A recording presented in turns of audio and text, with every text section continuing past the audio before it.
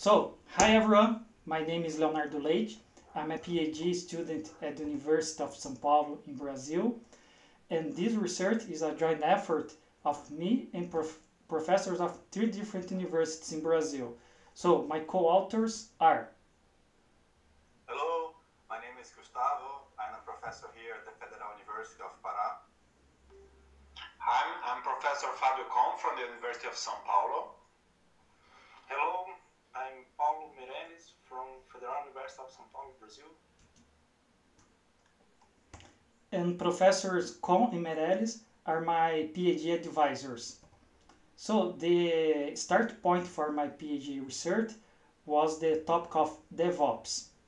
So, we performed a literature review about DevOps that was published in the ACM Computing Service Journal.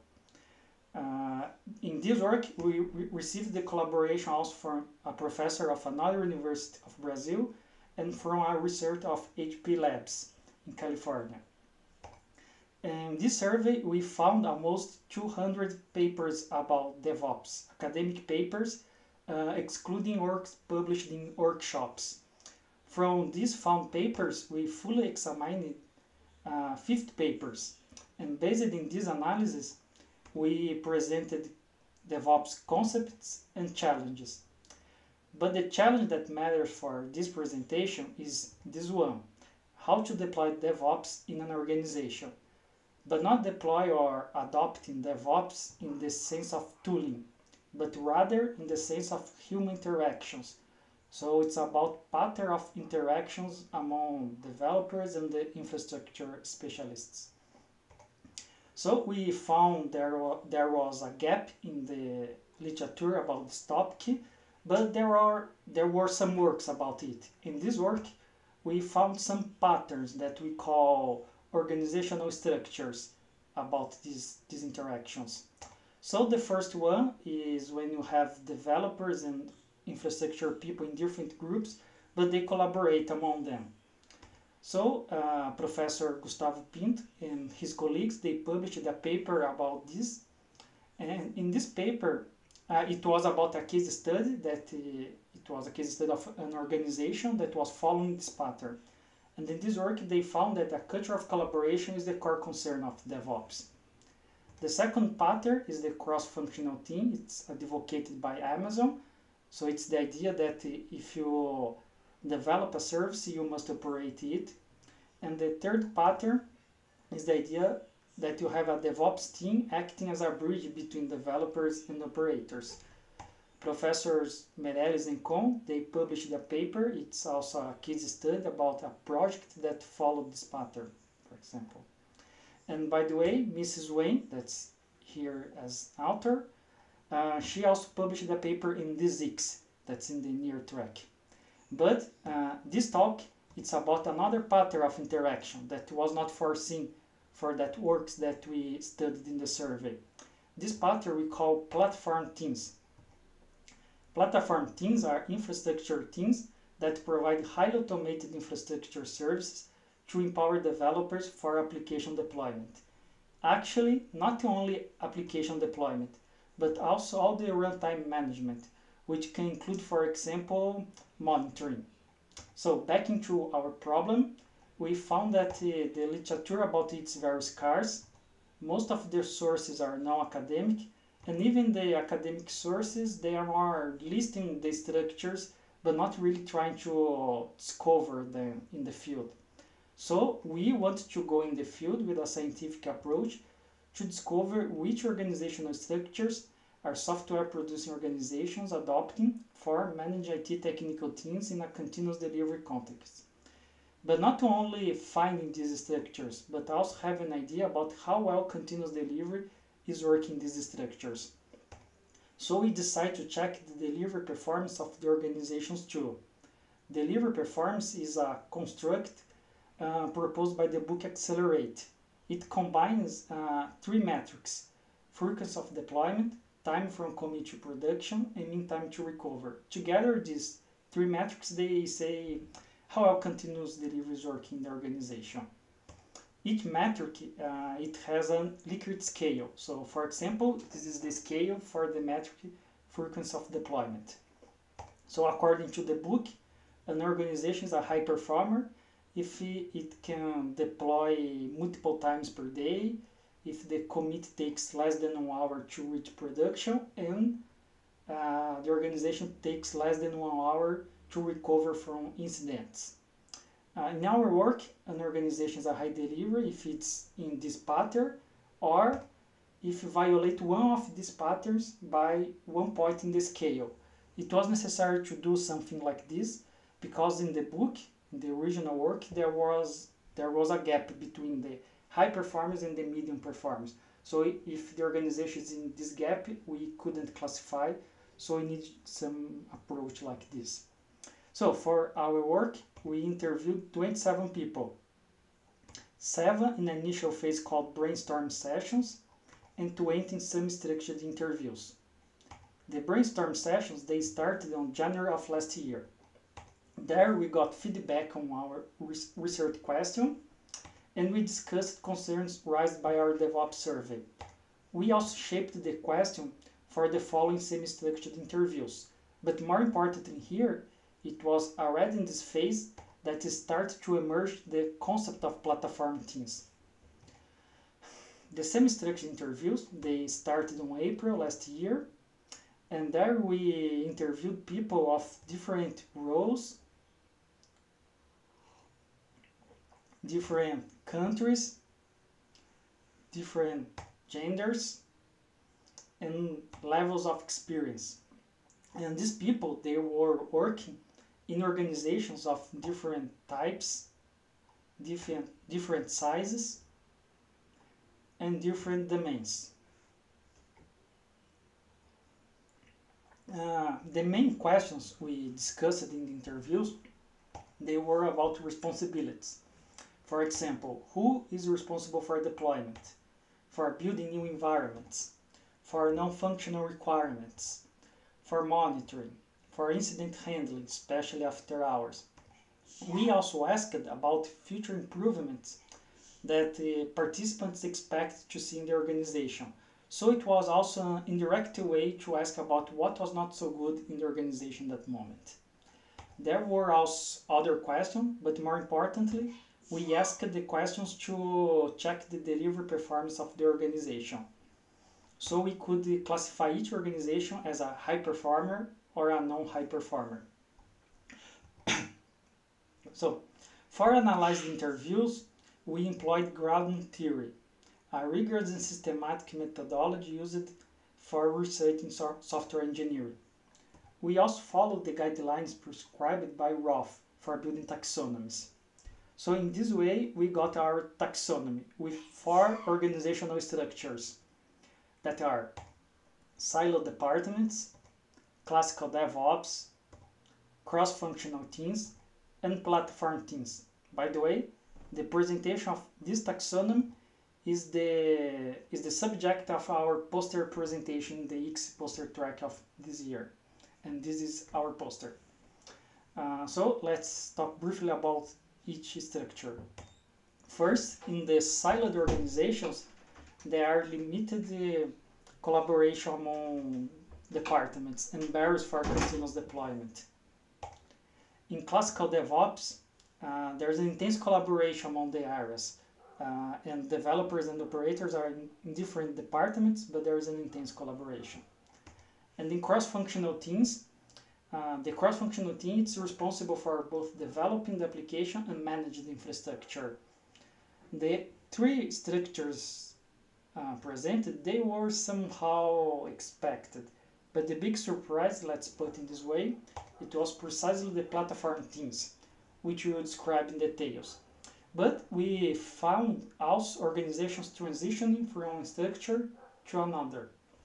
Therefore, it's important to highlight that in a single organization, structures can evolve over time. And also, if you take different slices of the organization, these different slices can behave according to different patterns. Therefore, the classification we did is not precisely for the whole organization, but actually for the interviewee's context. So, let's talk now about the 7 practical implications we found for platform teams. Practical implication 1. product teams are fully accountable for the non-functional requirements of services. It means that developers now operate their own services, and a consequence of it is that developers are the first ones to handle incidents. It's different from classical DevOps. In classical DevOps, the operations group, they are still responsible for things like uptime. Therefore, if there is any problem in production, infrastructure people will take a look, try to solve, maybe rolling back, and if they find the problem is somehow code related, they call developers. In platform teams is different. Developers or the product team, they are responsible for business services, and the platform team is responsible for infrastructure services. Therefore, if there is any problem in business services, developers have to take a look and try to solve. If they check that the problem is because of some infrastructure service, so they will call platform team to ask help. Practical implication 2. Developers are not afraid of non-functional requirements concerns. And this happens because the platform, it handles a lot of these non-functional concerns. The platform can cope, for example, with load balance, outscaling, throttling, and monitoring, and others. And developers are also not afraid to take this responsibility because there is support and collaboration from the platform team. So if it's necessary, the platform team will help. So you have in the right side here, in silo department, it's very hard to achieve collaboration among areas. And in the other side, we have really collaboration among the groups of developers and the groups of infrastructure people. But in certain way, in classical DevOps, you somehow expect that these groups will collaborate all the time. They will talk all the time, have meetings together all the time, but it's different in platform teams. The third product implication is that the product teams, developers, should be decoupled from the platform team. Therefore, they don't have to talk all the time. They communicate only in certain situations that are for solving incidents. This is investigating problems. When platform team provides consulting, especially for non-functional requirements, or when devs as customers of the platform, that's a product, they demand new features, new capabilities from the platform. Practical implication 4. The infrastructure team is no more requested for operational tasks. So the idea is that if developers have to build a new environment, they need a new environment, they will not open a ticket that some infrastructure person will take to create the environment. Developers will use self-service services provided by the platform to create such a new environment. Practical implication 5. Usually in the product teams, you will not find infrastructure specialists. And this is because the platform makes it easier to manage the infrastructure. So you have here a difference from the platform teams context and cross-functional teams. In cross-functional teams, the team manages the infrastructure to operate the services. In certain way, the same happens for developers in the platform context. But for this, they use the platform, so it's much easier.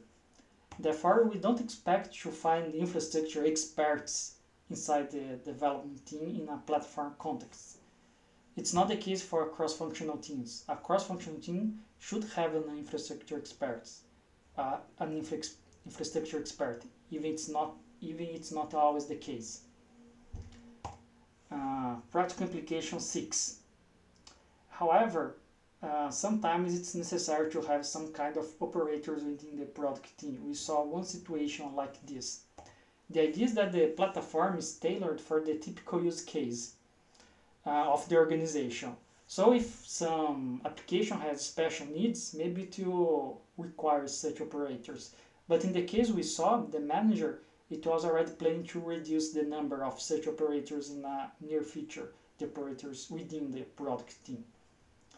And practical implication 7, is that now infrastructure specialists possess coding skills. After all, they are building the platform that's a product. So we expect they to have some skills like Terraform, Chef, Puppet, and so on. But actually it depends on the type of the platform that you discuss now.